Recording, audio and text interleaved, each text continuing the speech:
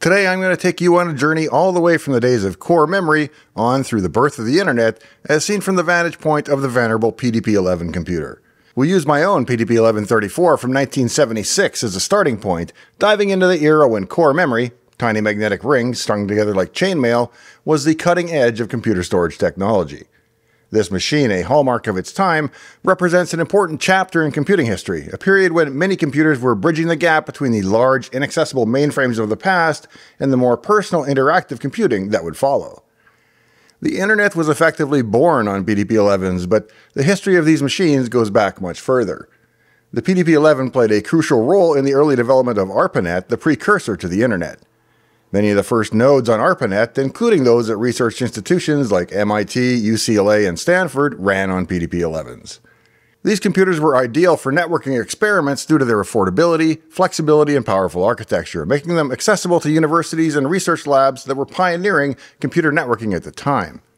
However, the story of the PDP-11 begins long before its involvement with the birth of the internet. The PDP-11 was the culmination of nearly 2 decades of innovation in computing. DEC's journey began in 1957 when Digital Equipment Corporation was born into a computing landscape dominated by massive mainframes that only the biggest corporations, government agencies, or academic institutions could afford. Those giants were complex, expensive, and required at least an entire room to operate. Ken Olson and Harlan Anderson were both coming off years at the MIT Lincoln Laboratory where they had worked on some of the most cutting-edge digital technology of the time. Olson, a brilliant engineer with a strong entrepreneurial spirit, wasn't content with just pushing the envelope of technology. He wanted to bring it directly to the people in ways they had not yet imagined. Echoing the sentiments of Henry Ford before him and foreshadowing the approach of Steve Jobs later, instead of giving people what they wanted, he decided to give the people what they didn't know that they needed yet. Together, they founded Digital Equipment Corporation, or DEC, in an old wool mill in Maynard, Massachusetts, with a bold 1950s mission: to build affordable computers that people could actually interact with, shifting away from the monolithic, operator-driven machines that ruled the day. Mainframes were designed primarily for batch processing, where jobs were collected or batched together and processed sequentially as they came in. Users would prepare their programs on punch cards or tape and submit them to a system operator. The operator would then queue up the job along with many others and run them on the mainframe in a non-interactive, automated sequence. As a programmer, for example, you might write your assembly code on paper and then have a key punch operator translate it into a card deck. You would then insert the deck for the assembler in front of yours, and when the whole stack of cards finally got its turn to be processed, you'd get your output. If you were lucky, it worked. More likely, you got back an assembler error and you got to repeat the process. In a world where I can compile the entire Linux kernel in under 19 seconds, multi-hour turnarounds for a trivial change sounds pretty painful. And so DEC's strategy was quite radical for its time. But they didn't immediately dive into building computers. Instead, they started selling digital laboratory modules that engineers could use to test other digital equipment. This approach allowed them to generate some revenue and gain a foothold in the market without taking on the enormous costs with developing a computer from scratch. It also fit in with their philosophy of providing tools that users could touch, feel, and understand, a far cry from the opaque, unapproachable mainframes offered by their competitors. DEC's founding wasn't just a technical challenge, it was a financial one too. Venture capital was nearly unheard of in the tech space of the 1950s. Still, DEC's founders managed to secure $70,000 from the American Research and Development Corporation, a venture fund that would later profit a tidy sum when DEC went public. This was one of the earliest examples of venture capital fueling a tech company's growth, a model that has since become the norm in Silicon Valley and beyond. By 1960, just 3 years after its founding, DEC was ready to release its first computer, the PDP-1, or Programmed Data Processor 1. They very explicitly called them processors rather than computers. And the PDP-1 was like a revelation. Unlike the massive IBM mainframes that dominated the industry, the PDP-1 was a smaller, cheaper machine designed for interactive use. It didn't just calculate numbers. It could play music, it could play games, and it could be programmed and reprogrammed by its users in ways that were never possible before. The PDP-1 was the birth of the mini-computer revolution. A whole new category of computers that would bridge the gap between the gargantuan mainframes and the personal computers that were still decades away. Now, DEC's approach wasn't just about size or cost. It was about reimagining what computers could be used for.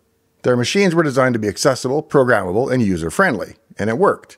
Following the success of the PDP-1, DEC released a series of increasingly sophisticated computers.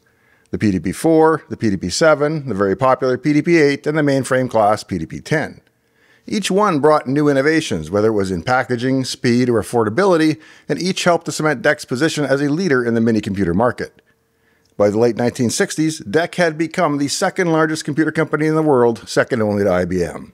But it was the PDP-11, released in 1970, that truly solidified DEC's reputation as a titan in the industry. The PDP-11 was not just a computer. It was a technological marvel. It introduced a new open bus architecture known as the Unibus, and later Q-Bus, which allowed a wide range of peripheral devices to connect seamlessly, vastly expanding the computer's versatility and its applications. Now, the Unibus was a revolutionary innovation because it unified memory and I/O transfers on a single, shared bus architecture. This meant that all devices connected to the Unibus, including the CPU, memory, disk drives, and other peripherals, could communicate directly with one another without needing separate channels or complex interface logic. The simplicity of this single bus design reduced the overall complexity and cost of the system, making it more affordable and easier to maintain and manufacture. Furthermore, the Unibus was modular, allowing new devices to be easily added, removed, or replaced. This plug-and-play capability enabled a wide range of configurations and expansions, making the PDP-11 adaptable to various applications, from laboratory research to industrial automation. Engineers and programmers could design custom peripherals or modify existing ones without needing to redesign the entire system, giving the PDP-11 a level of versatility that was unmatched at the time. By allowing direct memory access, or DMA, and supporting multiple devices without a significant drop in performance, the Unibus facilitated faster and more efficient data transfer. This ability to handle mixed data loads efficiently was critical for the multi-user time-sharing environments that were becoming commonplace in the 1970s. This flexibility, combined with its affordability, made the PDP-11 a massive success across a wide range of industries. The PDP-11 also pioneered several technological milestones. It was one of the first computers to transition from core memory to modern RAM, and then from discrete transistor logic to large-scale integration chips. This wasn't just about making the computer faster or smaller. It was about redefining what was actually possible. Perhaps more importantly, the PDP-11 supported multiple operating systems, including a little-known one called Unix, which would go on to become one of the most influential pieces of software in the history of computing. Unix was originally developed on a PDP-7 by AT&T's Bell Labs, and it soon found a natural home on the PDP-11. The combination of the 11's robust hardware and Unix's portability and flexibility created a perfect storm for innovation. The PDP-11's architecture directly influenced Unix's development, and in turn, Unix's growth helped drive adoption of the 11. This symbiotic relationship is a great example of how DEC's innovative hardware strategy enabled the growth of revolutionary software.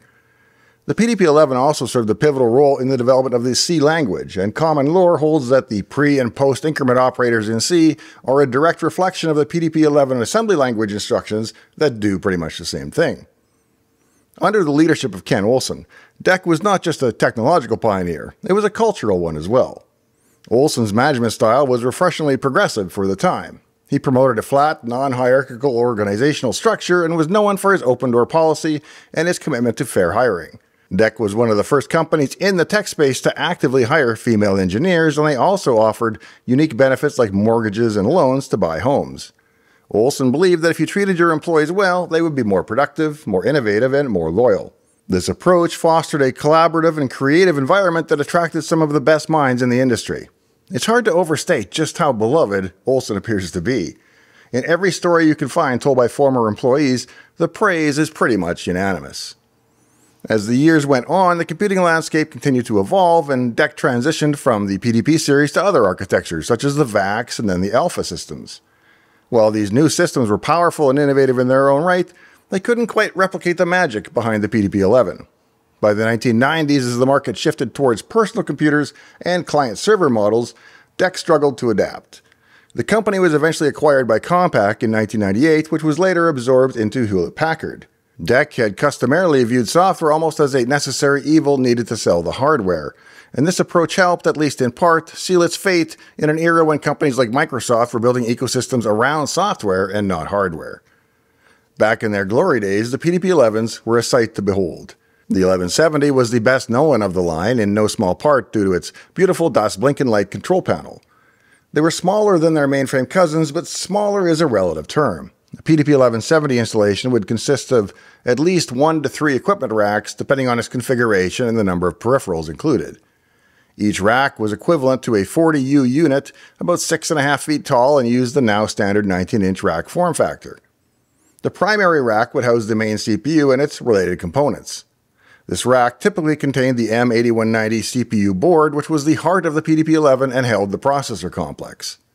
Now, the processor was not just a single chip, but a series of large boards built around 2901 bit slice ALUs.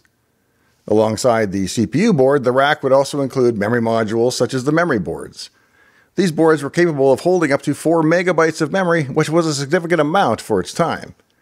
To improve performance, especially for data-heavy tasks, the system might also include an M8191 cache controller, which adds high-speed cache memory to accelerate the processing speed.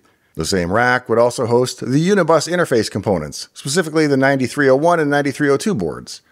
These boards were essential for managing communication between the various modules and peripherals connected to the Unibus, DEC's proprietary computer bus. The system also included a console terminal interface, often through an M7800 or M7859 board, which allowed operators to interact directly with the system for input and output operations, monitoring, and debugging.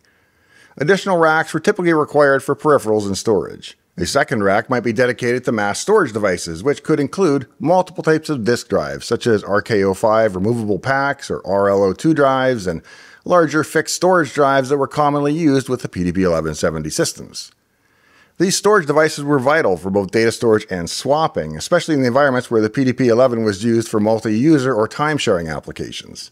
A third rack might be used to house additional peripherals or specialized expansion modules such as magnetic tape drives for backup and archival purposes, high-speed line printers for output, or communications interfaces for networking. The PDP-1170 often found itself in environments where connectivity to other systems was crucial, so this rack could also include network controllers, additional serial interfaces, and other connectivity hardware. Of course, if more equipment were needed, more racks could be added. The storage bus could be extended up to about 50 feet in total length, and a well-equipped 1170 could be expanded far enough to rival your average mainframe in size if needed. Since no one has seen fit to donate an 1170 to the channel yet, I recently bought an 1134 out of Oregon and have mostly completed its restoration. The 1134, introduced by DEC in 1976, stands out in the history of computing for several reasons. It was a mid-range model in the PDP-11 series that combined affordability with powerful performance, making it accessible to a broader range of users from small businesses to educational institutions and research labs. At a time when computing technology was still very expensive, the PDP-1134 struck an attractive balance between cost and capability, offering many of the features of higher-end systems without the associated price tag.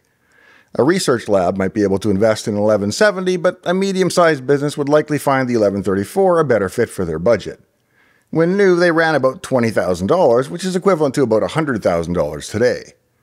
The PDP-1134 was designed with cost-effectiveness and simplicity in mind, but it didn't sacrifice versatility. It also used the Unibus architecture, which made the PDP-1134 highly modular and expandable. The machine featured a simplified console interface, the KY11LB console, which enabled direct control of the system's operations and diagnostic functions. This console, while basic, provided critical functionality for managing the computer, making it user-friendly for both experienced technicians and those fairly new to computing. One of the most noteworthy aspects of the PDP-1134 was its role in the spread of computing in academic and scientific environments. Its relatively low cost and expandability made it a favorite among universities and research institutions. For many computer science students in the late 1970s and early 1980s, the PDP-1134 served as their introduction to computing. Success has many fathers, but most credit the 1134 almost single-handedly to an engineer named Bob Armstrong. Armstrong was known for his practical approach to computer design, emphasizing functionality, reliability, and user accessibility. While not much is publicly documented about Armstrong's personal stories or quirks, his engineering philosophy is evident in the design choices of the PDP-1134. The system was built to last and to be easily maintained, with many components accessible for repair or replacement by users. This made the 1134 particularly popular in environments where uptime and reliability were critical, such as in industrial and scientific research. My own 1134 came with a wide variety of analog to digital capture equipment. The PDP-1134 was also popular for its ability to be integrated into a variety of applications, from process control in manufacturing to data processing in business. If you ever wondered what was running assembly lines in the 70s and 80s, there's a good chance it was a system like this. This versatility and dependability led to widespread use and a passionate following amongst its users. Enthusiasts of the PDP-1134 often recount stories of using these machines well beyond their expected lifespans, a testament to their robust design and the loyalty that they inspired among those who use them. Now, I've got 3 main PDP-11s up and running in my shop. First, there's the 1134. Next up is a PDP-1123 Plus that has been upgraded with the J11 LSI CPU. It features an Ethernet controller and runs BSD 211 that is connected to the internet where it serves its own homepage. Next up is a PDP-1183, one of the last of the line from the 1980s. The 1183 is close to maxed out with a disk controller, floppy controller, 8-port serial board, Cubone, Ethernet controller, and much more. It's my most powerful PDP, and on most tasks, it is actually more powerful than the original 1170. I'd like to show you how I got Unix and RSX and RT11 running on these systems and how I brought them up live on the web, but I'm simply out of time. So if you're interested in such topics, I'd like to make the videos, so please make sure you're subscribed to the channel. And if you're already a subscriber, please be sure to check out my second channel, Dave's Attic, linked in the video description, where you can find our weekly podcast that goes live every Friday at 4 p.m. The Attic is where I put content that might not be algorithm friendly, so if you enjoy it, please be sure to subscribe to it and then turn on notifications so you actually get to see the content. Now, if you have any interest in matters related to the autism spectrum, please check out the free sample of my book on Amazon, The Non-Visible Part of the Autism Spectrum. It's intended for folks that do not have a diagnosis but who suspect they might have a few traits in common with people on the spectrum. It's everything I know now about living a great life on the spectrum that I wish I had known long ago. In the meantime and in between time, I hope to see you next time, right here in Dave's Garage.